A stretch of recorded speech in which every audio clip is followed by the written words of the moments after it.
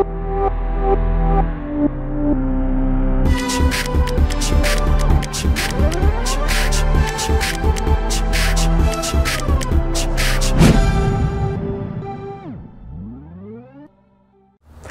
everyone, new video, and I continue to work on my Vans RV-10 airplane. Today I'm planning to work on closure of my ailerons, flaps. I'm planning to finish up my wings. Probably I will even start to work on the bottom skins for my wings, as well as I'm planning to attach back my leading edges, hopefully to test my landing lights. For that purpose I got my Odyssey Extreme PC680 battery. I'm planning to have a second one side by side in my airplane, but for now I'm just bought one just for local tests, simple local testing. What else? I'm planning to install a return fuel line for my fuel tanks and hopefully cover up my fuel tanks and have them tested. We will see how much I will be able to fit in this particular video, but I hope that is gonna be enough. So let's watch.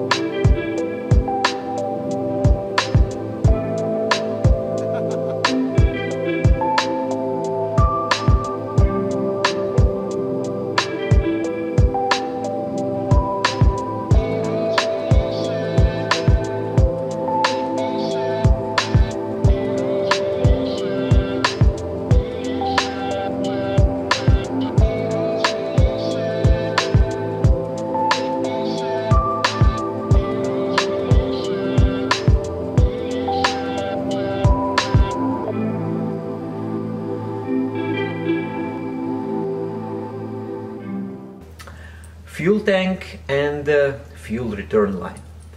The reason why I need a fuel return line, well, because there are a few different solutions for the engine, for fuel injected engines, and one of those solutions may require a fuel to be returned into the fuel tank. However, the other solution, for example, doesn't require that.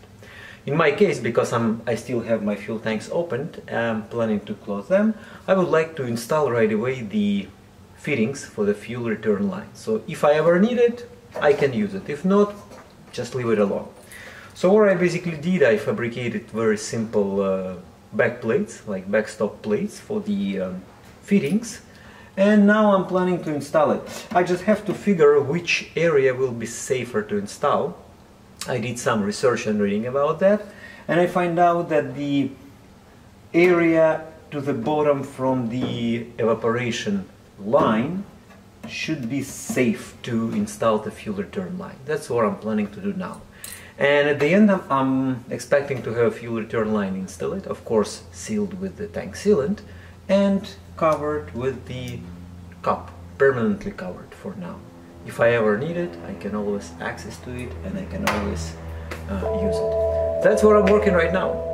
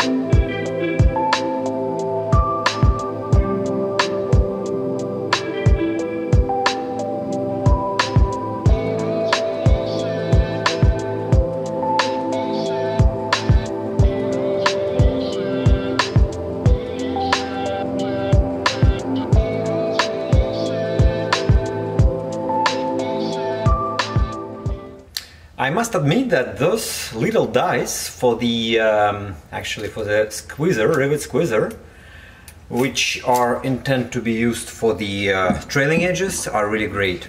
I really love how those dies works. You can get those online, and I'm very impressed with the quality of the trailing edge I can get. I used to, because I used to redo my I used to rebuild my elevators, and the first time I didn't have those dies, so I used a convenient mushroom set to rivet actually.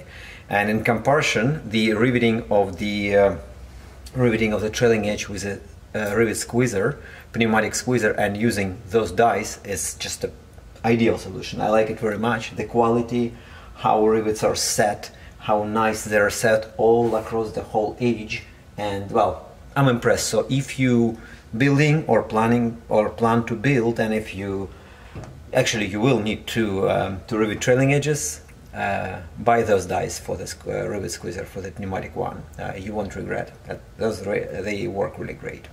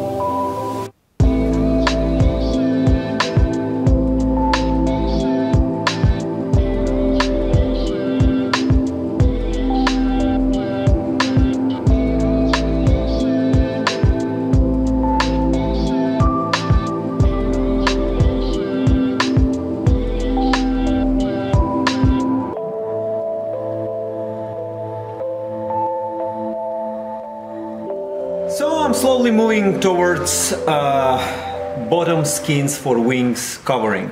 Actually, I'm not planning to attach those bottom skins, but I'm planning to prepare and prime them. So once I need to attach them, it's not going to be something I need to work on extra.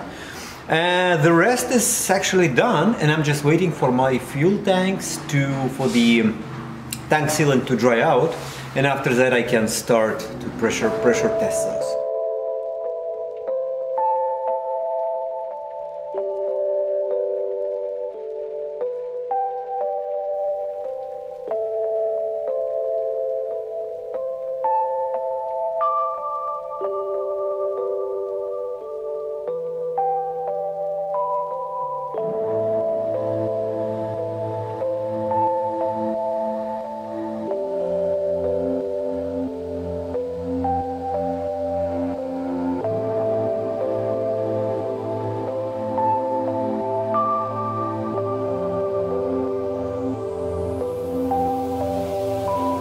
Alright, this is the end of this part, and as I said before, remaining parts are still to finish the bottom skins of my wings, as well as to perform pressurization test of my fuel tanks. So another task would be to add all wiring into my wings.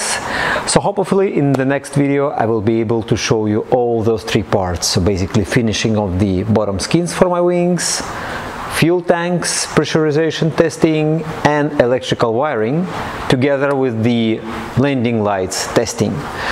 See you in the next video. Thank you for subscribing and watching. Have a good one, and happy upcoming holidays, and happy Merry Christmas.